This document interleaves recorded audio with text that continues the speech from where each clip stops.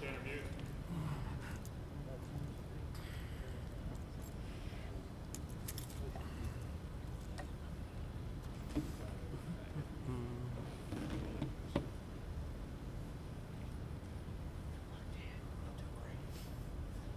Somebody want to lead us up? Well, Tanner, obviously the first thing I want to ask you about is the social media post of you and your girlfriend from South Carolina. It seems to be getting quite a bit of attention out there. Yeah, trying to keep her out of all this stuff, but ended up, you can thank Jordan for that. We took a picture, and he's like, kiss her, kiss her, kiss her. And then their dance team started going crazy. I was like, yeah, might as well. But nah, we had a good time. It was good to see her doing her thing, working, and my brother seeing him. So it was good. Got caught up on the social media, but that's all good. We talk about the game coming up on Saturday, Virginia. What have you guys seen with those guys? You got Bryce, Perkins, dual threat quarterback, over 400 plus yards last week in total offense for him. A different kind of animal than you guys are used to seeing so far this year. What have you seen him take so far, and what you guys got planned for? Yeah, he's definitely a stud. He's got a really good offensive line, good core receivers. So it's going to be a real challenge for us. We got to watch that game going up to Columbia on the TV while we were riding on the bus. So it's good to see them play that game. It was a really good game back and forth. I know it was good for their program getting that win. And I mean, you're not going to face any bad team from here on out. It's all championship games, so we're super excited for the competition that we're going to get to play and just be able to prove ourselves as a defense. So it's going to be a very, very big challenge for us dealing with him, but we're looking forward to it. What tenure here does Bryce Perkins remind you of the quarterback that you faced? I don't know. He's got a different dynamic. He's a bigger guy than most. Kellen Mond was kind of similar, where he could do both. I know he's been dealing with some injuries this year, but I guess you could say someone like that, real big physical guy that can throw the ball well and just make it happen with his legs. So it's very hard going against that because you got to think about it.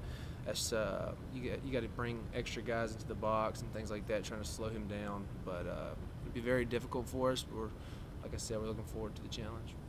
What has Coach Venables meant to your development in your time here since you've been here from where you came to where you are? Just your complete belief in what he's doing as his team.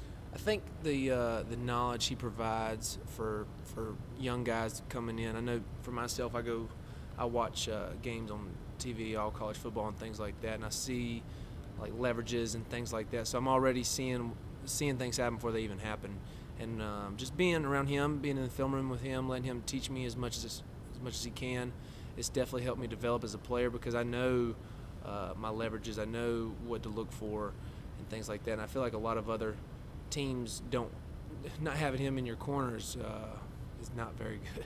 Not very good. I think he's the best at what he does. So it's definitely helped me as a player, helping understand and just making me better. Has there been a moment where he told you something was going to happen when you look at film, and then the game comes around and you just see it play out right in front of you? Maybe it's one of your interceptions to zero. Has there been a specific play where you're like, I knew that was coming? Yeah, there's been a bunch. Probably the most recent one was probably the Wake Forest game when we were in the red zone and Tyler Davis batted the ball down. If he wouldn't have batted that ball down, I'd have probably pick-sixed it because they ran a little drive route and it was exactly what we thought they were going to do, which would have been great. I just looked at him. I just threw my hands up like that was it. But it's usually about every game something happens where you're like, you got him. I've gotten him a few times on like first plays. We'll think somebody will do something, and then we'll be like, nah, I bet he does this or something like that. So I got him a few times, but he's super savvy, super smart, and can't thank him enough. You said this defense still has, by going into this game, has a chance to prove itself. Do you think that the defense hasn't really proven itself? I think we've done a great job this season, just staying focused on what we got to do. I know not a lot of people want to give us credit for what we're doing, but it is what it is.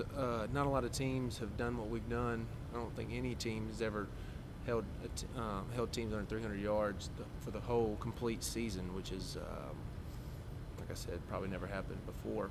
So we know what we got, and we know what we got to get better at. There was a lot of mistakes still Saturday. There's always mistakes that you can get better from. So we're constantly improving, and I think if you're doing that as a defense, then you're in good hands. You know. After losing all that talent, okay. I was gonna say, when you say y'all aren't getting credit for yourself, K'Von was saying he's bothered that y'all are number 3 or something. You think it's ridiculous or something like that. Is that what you mean, or what do you mean by it? I mean, there's just a lot of national media around other things, which is fine with me. I don't mind that at all. But I know it bothers a lot of our guys just not being able to get the recognition that they deserve. But what we're doing is special, and it's happened every year that I've been here. We'll have really special years, but nobody really takes notice till the playoff or the national championship, and then after, they're like, "Oh man, that was such a great season." You know, we're like, "Yeah, we've been doing it all year. We know," but and that's okay. You know, we just roll with the punches. You know, we enjoy the moment. I don't know if a lot of teams do that. They're always looking forward to the next, but we're always enjoying the moment. Every single day that I get to come out here with my guys is a blessing for me. Do you notice K'Von was saying this is a pretty personal week for him playing Virginia? Do you notice anything different about this week? I just saw him over there. He's giving me a good little insight of how he's feeling. So, yeah, he's definitely excited for this challenge, being from Virginia. You know, I don't know if I'd have to go back and talk to him if they offered him or things like that. But they didn't. So, yeah, so that's just crazy. You know, he's such a great player and has done great things here. And when you don't get a guy like that out of your own state, it's tough, you know, because he's just such a great player. I've seen that happen to a bunch of my friends as well, and they always have that chip on their shoulder, and that's how K'Von has always been. He's always had that chip on his shoulder, being somebody that not a lot of people appreciated, and then Coach V brings him in, and he just has just bloomed, you know. Because of losing all those great defensive linemen to the NFL, and of course, you know, Trey and Kendall and Trayvon, so much talent. Is this arguably for you, maybe individually, been maybe your most satisfying season because of what you guys have done after what you lost? At least up to this point. Yes and no. I think when you lose guys like that, you just lose so much experience and knowledge in the game. So you really rely on those guys. But just for me personally, I've just been so happy all season, just being able to teach and learn from these young guys and just try to help them get to that next level. And it's just been such a fun year. That's just what I can say about it. It's just been so much fun, just learning and developing these guys, and just seeing them grow. It's just my favorite part of it. In Virginia's 3 losses this year, the opponents have really gotten a lot of pressure, sacked Bryce Perkins. Mm-hmm. Is that the key to defending a guy like him? Keeping him approach?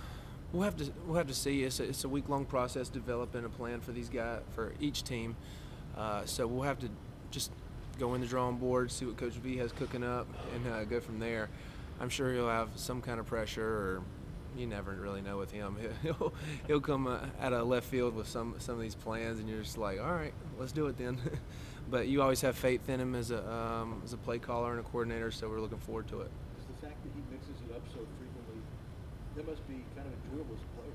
Oh yeah, if you being able to do different things, being able to play coverage, blitz, zone coverage, all kinds of different things that he allows you to do, and he lets so many people do it. So you never really know what we're going to do or who's going to do it. So it's just a lot of fun being able to do that and know at any moment in any week or any game your number could be called and you make the big play. So it's a lot of fun being able to do it and being able to see other people do it. Has there been one particular game plan that Venables has drawn up that maybe just jumps out at you as you go into the game thinking, man, this is crazy. How is this ever going to work? And then go, wow, it did work. Probably when I was young and dumb, I didn't believe all the time. I was like, I hope it works. You know, I'm gonna do it, but I hope it works. But you know, now that I'm older, I know more, and I just trust him. So nowadays, I just let it roll. Whatever he says goes. But when I was younger, I used to be a little bit like, maybe not. But yeah. Anybody else? All right. Oh, good. Thank you, Tim. Thank y'all.